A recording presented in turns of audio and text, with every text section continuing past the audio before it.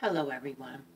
Um Before I start this video, like, share, subscribe to the channel and smash the bell so you can be notified when I upload new content.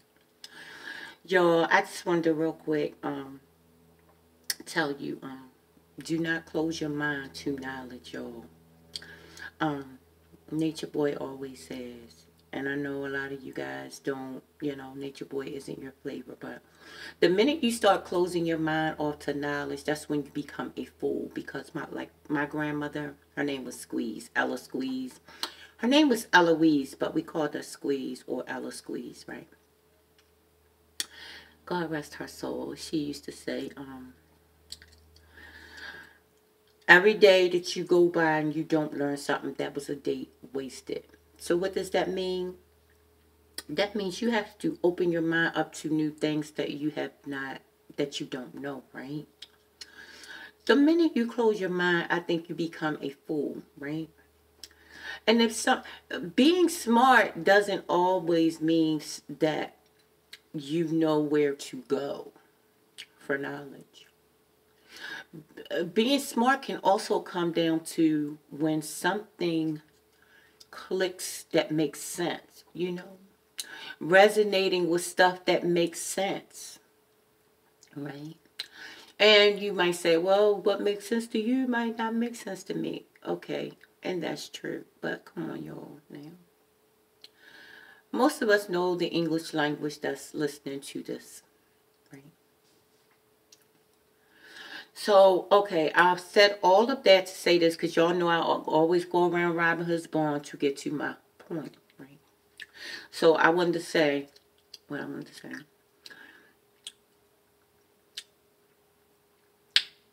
When you go ahead and you personify Christ, making him black or white, you miss sight on the concept of higher consciousness, right? You lose sight on everything else because you're so focused on, no, Jesus was black, Jesus was white. The Bible says don't make no graven images. Now think, anything engraved is sketched. Anything that you etch or write, etching, writing. Back then, they had cuneiform, or what they call where you had to sketch stuff. Remember? They didn't have paper or papyrus at the beginning. You had to sketch, engraven images, y'all. So that's what the Bible says. Don't worship no graven images, right? So I say that to say this. If something is engraved or wrote or sketched or hung up, that means you can see what it is, right? And what I'm saying is to say, don't personify Christ and say he was black or white. You lose everything when you do that. You close your mind to a whole wealth of knowledge when you do that, because you be so focused on one thing, right? He was black. He was white. Y'all, they getting y'all. They getting y'all. Y'all falling for the conscious community jazz. Don't do it. Umar, you know I love you, Umar. You know if I wasn't with Ted, Umar, you know. No, I'm joking. Anyway, let me stop flirting.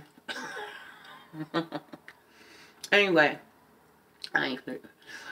But I'm just gonna say, do not close your mind off to that particular concept. Alright? Christ was a consciousness, the Christ consciousness. It was a set of ideas. It was a paradigm, a set of beliefs, a belief system. And love your neighbor before yourself, and you have done the whole of the law. Remember that? Y'all, I tell y'all be scaring me sometimes. Not y'all, all of y'all, but some of the conscious community and some of the Christian churches be mean as junkyard dogs, mean as snakes. You know what I'm saying? We gotta get nice to one another, y'all. I was just you know, outside, right? And I was talking to a girlfriend of mine or whatever, right? And so, somebody had rolled by and just was giving us just the meanest look. And I'm like, do we know that person or something? Like, am I missing something? Why does everybody look so mean all the time? That ain't my business. My business as long as I'm looking nice and everything. Hey Hope, I love you, Hope.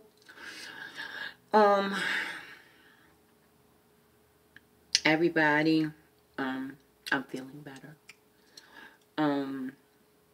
Yeah. But that's all I wanted to say for today. I ain't gonna say too much. Y'all see, yeah, no.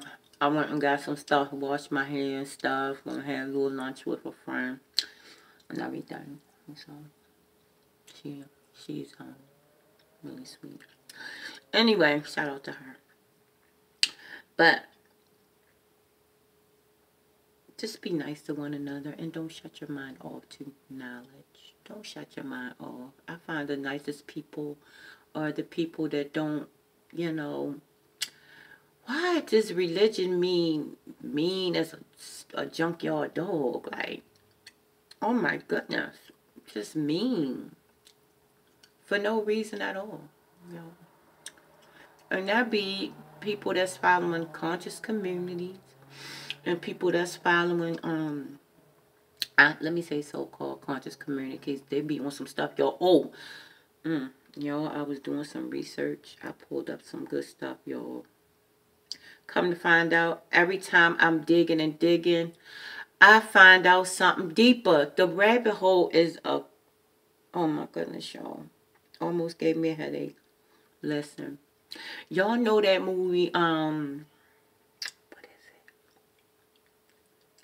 it? Angel Heart with Denise, what's her name?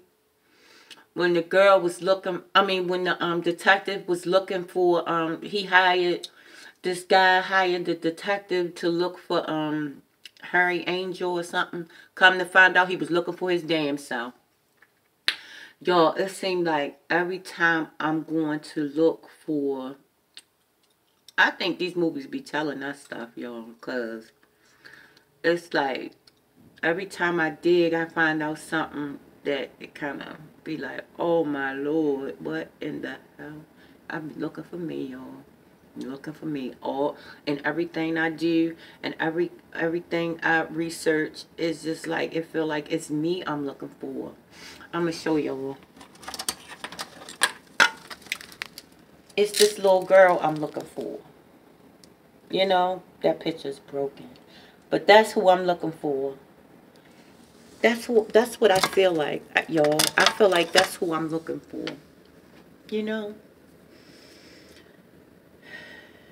I'm trying to find God all my life, right? Come to find out, so many things is going on. And you know, so many hints is going on, because you know, the God in me, Christ said it in John, the book of John. I told you you were gods, children of the Most High. You know, it's so many things that is leading me. And I think, what does God do when he finds himself? That's the scary part, right? Because, now, the next time I come back on here, I'm getting ready to tell y'all, y'all do not want to miss this. I'm going to tell y'all, I don't have time right now. I'm sorry. But I'm going to tell y'all about the time when I had something. I had to smoke some weed, and it had a bad effect on me because I was just kept smoking, right? And it had a bad effect on me, y'all. I was, look, I was a entity that knew, that used to, that dreamed that they was human. So I had that experience, but it wasn't a good experience. It was God finding themselves, but the most lonely stuff ever, the most heart-wrenching, the most, oh my goodness. And I've had a couple of these experiences. I've had experiences being in a literal hell, y'all. I'm gonna tell y'all my hell story. I have a hell story, y'all, and I've told a couple people about this, about how, I literally felt like I was in hell. I mean, I felt like that. Y'all, I've had so many hell experiences. I've had hell experiences in dream realm, but where I knew I was there. And I've had one time, it was for like 30 days straight, y'all. This was like 2 years ago. 30 days straight, I had hell experience. I was in hell for 30 days straight. This was in a rehab, y'all. And this rehab was in a spot where the sun was doing some crazy stuff. And y'all, this place was a literal hell, but it kind of saved my life though. But it was, I'm gonna tell y'all about that experience, and I'm gonna tell y'all everything that happened on this particular. I'm gonna give y'all one little tidbit on this particular unit in this particular place. There was 7 twins on board at each given time. Like every time, you know how when you in rehab, like you be in there for 30 days and then somebody else come in there for 30 days and then somebody else come in there. Everybody do their 30 days and people coming in different times. Well, at each given time, there was at least 6 sets of twins on deck. Not sets, but it was 6 twins, and all of us twins would sit at the table, and we would call it the twin table. I hope one of the people, I'm a find somebody I was in rehab with, is so we can tell y'all exactly the experience, y'all. Y'all gotta hear about this experience. I love y'all. I gotta go. I will talk to y'all later. I love y'all. Y'all have an amazing rest of your day. Will you do me that favor?